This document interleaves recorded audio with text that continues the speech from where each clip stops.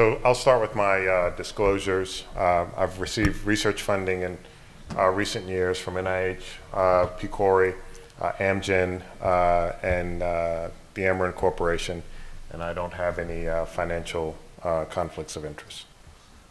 So I wanted to begin with just talking about heart failure, readmissions, the basics. This slide is taken from the National Hospital Discharge Survey and shows the volume of hospital discharges per 1,000 individuals. And what you can see here is the trend over time, and you can see that it's been going up from 1997 to 2014. And you can see in the blue line, which represents principal discharge diagnoses for males, and then the green line represents, I'm sorry, the maroon line represents principal discharge diagnoses in the thousands for females. You can see that gender difference. And then looking at all diagnoses for men in the green line, and then in the lighter blue line for females.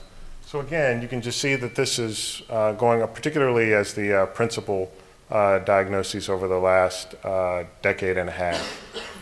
And in addition to the overall volume, you can see here, this is data from Medicare looking at length of stay. The blue line here represents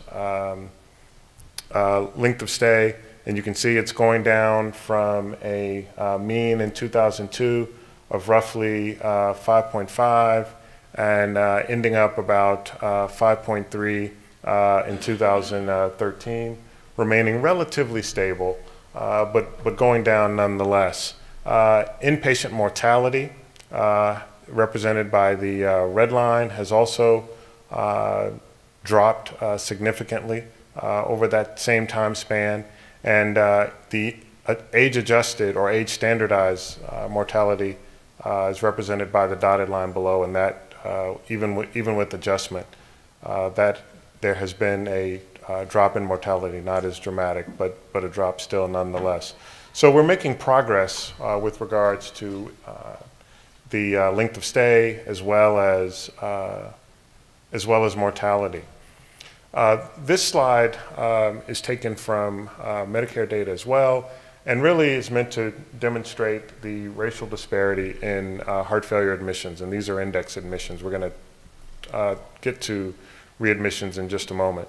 But the yellow line represents black males with the dotted line, and black females with the yellow line, and you can see that they are higher than all the other race-sex groups. And while all groups are coming down, the disparity still exists in going from 2002 to 2013. So a downward trend for all race-sex groups, but unfortunately not a lot of closing of the disparity in admissions. And now pivoting a bit to the focus, and that's readmissions. This slide shows the 30-day readmission rates for various conditions, including heart failure. Heart failure is on the leftmost, represented by the leftmost bar at 23%. Most general estimates put that number around a quarter or 1 out of every 4 patients being readmitted within 30 days. These are the top 10 diagnoses among Medicare patients in terms of readmission rates. And the intent of this slide is not necessarily to show the difference between these, but really to give you a sense of sort of what the other diagnoses are that still have lower readmission rates than heart failure. So coming in second is schizophrenia and other psychotic disorders, respiratory failure, and number 4, alcohol-related disorders. For the clinicians in the room, I think you'll appreciate how difficult it is to treat these subgroups, and the fact that they still have lower readmission rates than folks with heart failure, I think, is quite telling. So for the folks who are primarily researchers or have published scientific papers in the past, you all are probably familiar with this process of essentially trying to go from conception of an idea, carrying out the work, and what is a metaphorical but sometimes feels like a literal gauntlet to get a paper accepted. And that's sort of depicted here in a sort of hyperbolic fashion, but sometimes, honestly, it does feel that way. Unfortunately, our patients who have heart failure, who are discharged from the hospital, have oftentimes a much more perilous gauntlet that they are moving through in the post-discharge period, obviously with much more grave consequences than whether or not a paper gets published, oftentimes their well-being and sometimes even their mortality. This slide represents data from Medicare, and in the left graphic it shows for heart failure the different periods in the immediate 30-day discharge period, and then the percentage of folks that are readmitted during each of those discharge periods. So in that first gap, days 0 to 3, you can see that about 13% of people are readmitted from day 0 to 7. So in the first week, you can see that you're already up to about a third of folks who are discharged, who are going to be readmitted, are readmitted in that first week. It really speaks toward the vulnerability immediately after discharge. In the first half of the 30-day discharge period, 61%, well more than half, who are going to be readmitted are readmitted during that time. So and you can just see from the curve at the bottom, which shows numerically the distribution of patients admitted at varying points. It really is during that early period, in the first 1 to 2 weeks, when most of patients who are going to be readmitted are readmitted. The graphic to the right shows the admitting diagnoses for folks who are readmitted. You can see heart failure there at the top, and then you see a number of comorbidities, which probably will ring familiar with many of you: renal disease, pneumonia, an arrhythmia, sepsis. So sort of the usual suspects when we think about comorbidities complicating the care of patients with heart failure. So let's talk a little bit about risk factors for readmission. On the left here, obviously during an index admission or when someone's in the hospital, there are a number of factors that may make them more prone for readmission, some of which we've already talked about: male gender, older age, black race, comorbidities. Depression, I actually called out from the general group of comorbidities. Comorbid mood disorders have been shown to be a real risk factor for readmission. And then a number of other factors as well. The italicized factors here, I've tried to sort of separate the social determinants of health from more clinical risk factors. So patients obviously go home, and there's this post-discharge period, and then there are a number of outpatient factors, many of which are overlapping, but then some that are unique to the outpatient realm: patient's ability to engage in self-care, their level of social support oftentimes, which is aimed at helping them to adopt self-care behaviors, low income or wealth. Access to care is very interesting in that it's not just access to any ED or any outpatient clinic or any hospital. It actually oftentimes depends on what sort of hospital someone may have access to. There have been a number of studies that have shown that minority serving hospitals tend to have higher readmission rates across chronic disease conditions, heart failure being chief among them. This slide also informs the architecture of chronic disease management programs. I thought that that was probably a little bit beyond the scope of this talk, but looking at some of these factors, and if you think about some of the multifaceted chronic disease management programs that oftentimes involve telemonitoring and more frequent contacts, they oftentimes are aimed at ameliorating many of these risk factors in this outpatient column. So there also are racial differences in readmission rates as well. This is data from a New York hospital system. And in the leftmost cluster of bars, you see 30-day mortality, and you see that whites have higher 30-day mortality than non-whites, as well as higher one-year mortality. But then when you look at readmission rates, you can see that African Americans and Latinos have higher readmission rates both at 30 days and 90 days compared to whites, and that is controlling for clinical factors as well as sociodemographics.